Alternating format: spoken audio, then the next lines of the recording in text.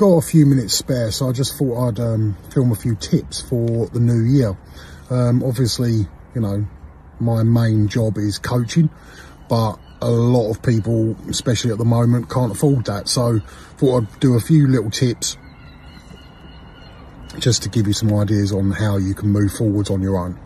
So tip one from me would be download MyFitnessPal or something similar, where you can track all your food. I would always pay for the upgraded option, so you can monitor your macros, set your macros as well as your calories. That I think is a really beneficial thing to do, but that would be my first tip. Tip 3, right, so with this, what I would do, I personally tend to go with 2 basic macro split options. So if I'm trying to drop a little bit of weight, I tend to go with a higher protein, slightly lower carbs. So I would go 40% protein, 40% carbs, 20% fat. That for me tends to work pretty well in terms of fat loss and energy levels and everything else. Obviously it helps keep your protein intake high, which is good for making you feel satiated and full all the time, but also it's really good for if you're training hard. Tip 2, right, so what you need to do is find your maintenance calories.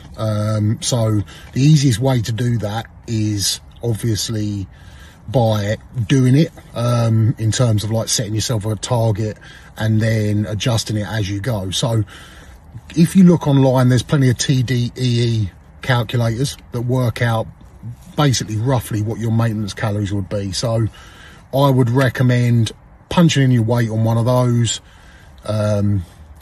your activity levels, stuff like that, and it'll give you a rough idea of where to start in terms of your calories. So what I would also try and do is always try and eat whole food. So let's try and keep the processed foods down to a minimum. I mean, obviously with macro tracking, you can have things like chocolate bars and things like that. It's not going to be beneficial for you in the long run. The odd little bit, that's great, that's fine. I think everything's okay in moderation, but if you literally used up all your carb intake in sugars, that's not going to be that beneficial.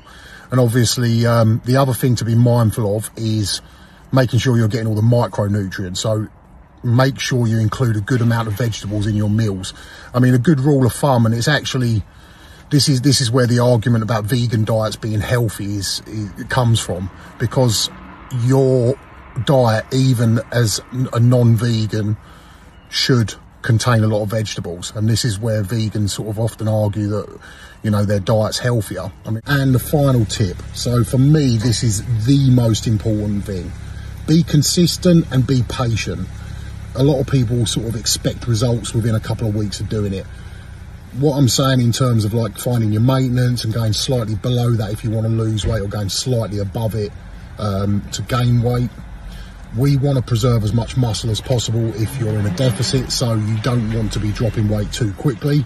And if you're going into a surplus to try and build some muscle, you're not going to want to gain too much fat in the process. So be patient, just put yourself in a slight surplus or a slight deficit, depending on what your goal is, and go from there.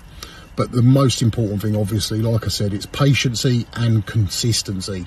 You've got to do this for a good few weeks to really notice a difference. I always sort of find with my coaching that the 3-month period is where you really start to see the changes in terms of, you know, it's not like when you look back at old pictures. So if you took pictures of yourself, if you are looking to bulk a bit and gain a bit of muscle, or you feel that a 40-40-20 split isn't giving you enough energy, you could go something like a 30% protein, 50% carb, 20% fat ratio.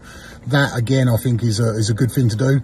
Don't be scared of carbs. A lot of people think that, you know, eating carbs is going to make you put on weight. It will not make you put on weight. It's the excess of calories that does that.